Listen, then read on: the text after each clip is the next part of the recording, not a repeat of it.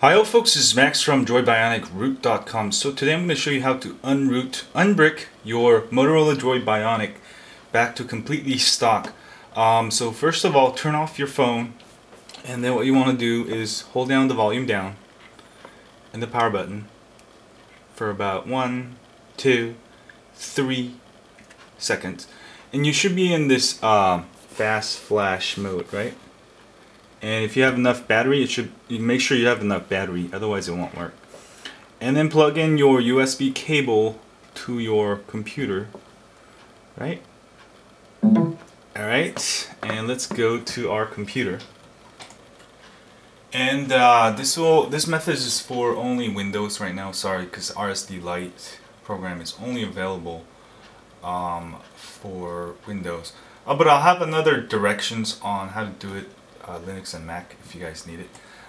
Next, what you're gonna do is go install RSD Lite 5.5.msi.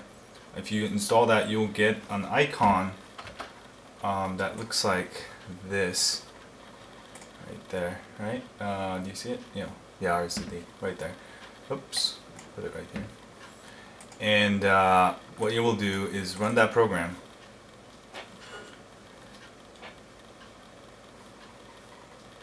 Once it pops up, it's very easy. Make sure you have this thing fastboot USB connected. If you don't, then you need to go install the drivers for Windows. I'll have links on where you can get the drivers too if you don't have it.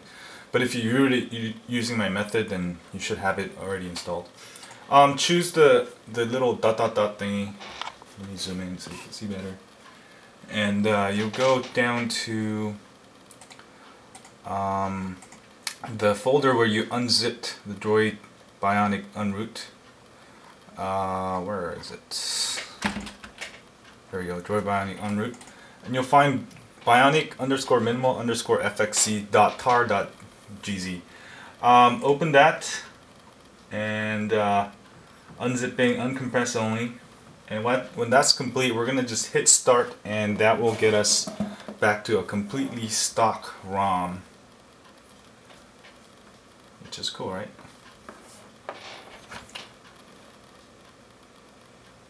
And just hit start, and that's pretty much it. Give it about 10 minutes, go away from your computer.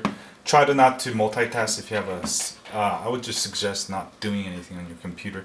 If it messes up, you can try it again, but it should work on even if you have it completely bricked.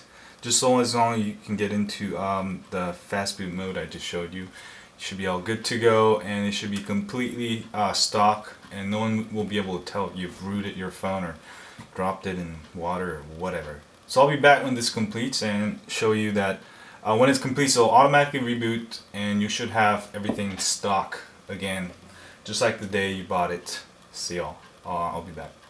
So it's rebooted. Once it reboots, you can pretty much turn this off because it's pretty much done. But just wait till it completely boots, and then you can just close the RSD, even though it says, oh, you gotta wait for it. So I'll be back. Hi all folks, so I've got it rebooted, and it's doing something. And you can close RSD Lite once it reboots. It says damage now. Screw that. Let me just focus my camera again. And as you can see, it's working. I'm gonna skip all this just to show you. Take this out too. Skip. And it's gonna ask you to back up the system. I'm gonna skip everything here. Skip. I'd rather use Titanium backup. It's more, I don't need Verizon knowing what kind of apps I use. I'd rather just do it with the app. So it's completely stock now, and you can take it back, and make sure your internal storage will still be there. Your personal files, videos, photos, it won't erase that. Just the system settings and your apps and stuff. So you might want to back up everything in the internal storage before you return it, and also take your external SD card out. I've actually made a backup using Clockwork Mod Recovery, so I can actually go root my phone now and use Clockwork Mod Recovery to get all my apps, all settings, my previous ROM very easily, maybe in like 10 minutes. So, and you can also copy that over to your hard disk, and also do it when you get a new phone if you're exchanging for it. And I'll also use a titanium backup, so I can also restore all my apps, you know, on a stock ROM too. So both ways is the best.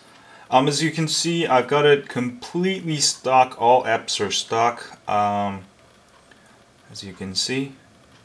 And I'll show you that settings about phone is 2.3.4. So you'll go back to 2.3.4, but if you want to be on stock, go to about phone and go to system updates, and it'll show you if there's any updates. It'll show you there's an update, and you can install it. Make sure you're on Wi-Fi or getting good signal when you do this, otherwise it will not give you an update. But that's how you unroot Droid Bionic. Subscribe to droidbionicroot.com. We'll have more ROMs, tips, and things that can help you get back on track, or super, what's that word? Super-tastic your phone, or whatever. Supercharge your phone, that's what I meant. Or turbocharge it. Anyway, subscribe. Thanks, y'all. Subscribe to my YouTube channel. I highly appreciate it, so I can make more videos. See y'all later.